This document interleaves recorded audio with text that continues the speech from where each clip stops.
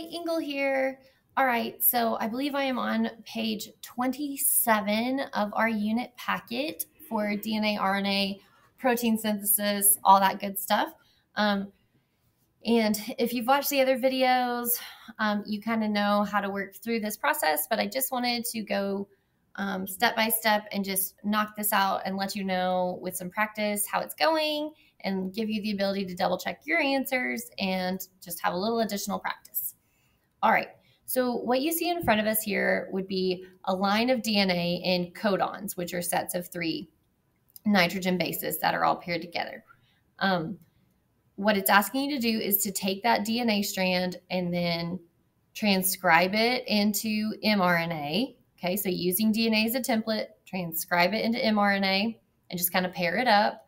And then after we've done that, we're going to translate it into which amino acids we're going to build.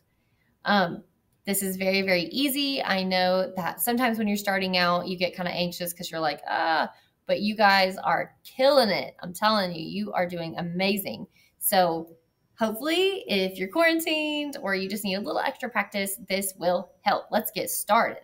All right. So right here we have our first codon. It's TAC. So T goes to A. So T bonds with adenine.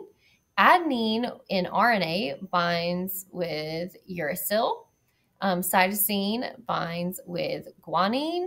So here we go. T to A, G to C, A to U, T to A, C to G, G to C, A to U, because we don't have any thymine when we get to RNA, and so that's why we replace it with uracil.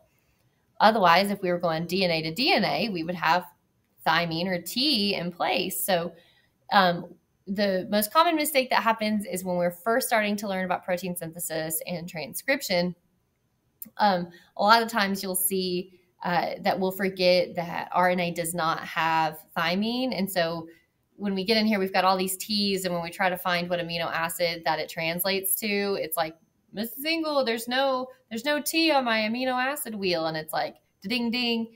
That's like our little red flag to let us know we need to go back and just fix it. Okay. So it's a way to double check ourselves. All right. So C goes to G, C to G. Then we've got G, G, G, U, A, U, U, A, C, U, U, U, U, A, G. Okay, boom, done. I'm going to make that last little G a little bit more clear. Looks like a C. All right, so once you've done this, your next step would be to locate either an amino acid wheel, like a circle, or you can also use an amino acid table like the one below. Now, in my years of teaching, children or students, adults even, tend to prefer the circular wheel as opposed to this. But if you think you might like this, that's okay. You just do first letter on the left and put your finger on it. And then the second letter is on the top row. And then you drag until they meet. And then third letter, and you drag until they all sort of like cross over each other. It works just fine if that's how you want to do it. I have one of my color-coded wheels over here, so I'm going to use that. But you are welcome to use anything you want to help you. Okay, so let's see here. I'm going to put it in pink now. All right, so we have transcribed this. We've done transcription, which is to take DNA and turn it into mRNA. Now we're going to translate it and take mRNA and tell everybody what amino acid that we can build. So we have AUG. So you're going to go to your amino acid wheel or table. And remember, you shoot for the middle first. So you go for a bullseye. So on mine, you go scroop A in the center, and then U and G, it is either going to say start or it's going to say met or methionine. And that's how you know that that is your start codon. So you are welcome to write met as an abbreviation, or you can write start. And that's how your body knows where to start building that protein. Okay. All right. ACU, we've got ACU. Okay. That looks like that's THR. And so on and so forth. I'll fill these in and let y'all have all of them in just a second, and it'll look like magic.